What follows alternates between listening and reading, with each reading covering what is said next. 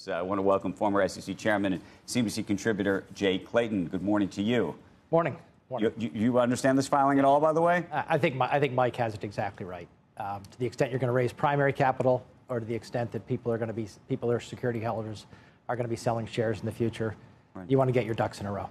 I have about 1 million questions about what's taking place over the weekend and how the markets have reacted. But I actually just want to start with the very basic idea that we're watching the markets this morning obviously rebound quite remarkably, given the fact that we just had Dan Sr. on, effectively quite worried about this escalating. Mm-hmm. And I'm curious, as somebody who's just watched markets over the years and seen what happened last week, and then we were watching Bitcoin over the weekend as sort of a risk-on, risk-off kind of thing, how you think about it.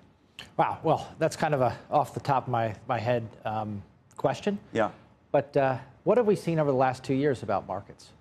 What have markets seen? Markets have seen that we really don't want a sharp dislocation with China.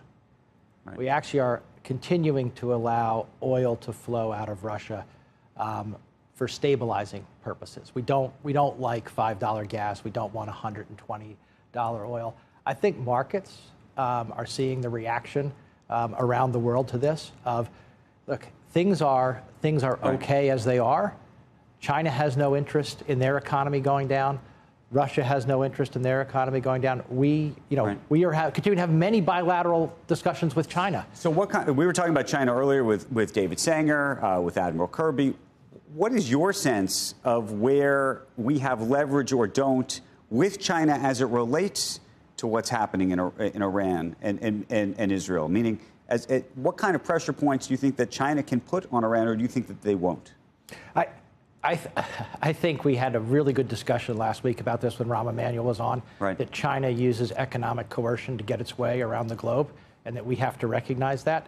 We also have economic coercion with China, that a sharp decoupling from the U.S. would definitely cause a continued deterioration in their economy. I think everybody, why did Janet Yellen go? Like, everybody likes the status quo now compared to a decoupling. Do we have to get somewhere in the future where we're not as susceptible to coercion? Doesn't it appear that we are moving? That's why we're building the plant in Texas. Well, I was going to say, we're building the plant in Texas. Meanwhile, the Chinese are saying we're not going to be using Intel chips, for example, in our networks in the future. Mm-hmm. So what does that say about where this all heads? Well, I think we always look at it from our side. Right. If we're going to decouple from them, they're going to decouple from us over time. They don't want us to have the same level of coercion. That'll leave us ultimately with less leverage, not more. No? Well, but we may have less leverage, but they'll have less leverage over us. Which is, if you ask people, what did we learn from the pandemic? There was a tremendous amount of economic leverage going both ways. We definitely learned that.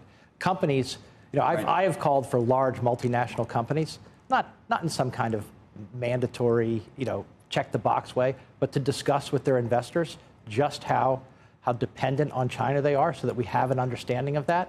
It goes both ways. I think leaders at each country, you can tell, are nervous about that level of interdependence. I mean, it's a very interesting question about dependence, because dependence creates a relationship. We have no dependence right now on Russia, right? Happily. But we also have no relationship with Russia at all. But relationships can be, all relationships, all human relationships, they can be mutually beneficial or corrosive, right? People can use relationships to their advantage in a very corrosive way. And so right now, but your view is you would just get out of Dodge, if you will. No, I think showing that, let's put it this way, showing that you can leads to a more healthy dependence, right? When you're dependent and have no options, you're at somebody's beck and call. When you're dependent and have options, you have a much more cooperative relationship. It's that way. Any business, you don't want to have a single supplier, right? That supplier then has a great deal of control over your business. You can have an incredible relationship with a single supplier if you have alternatives.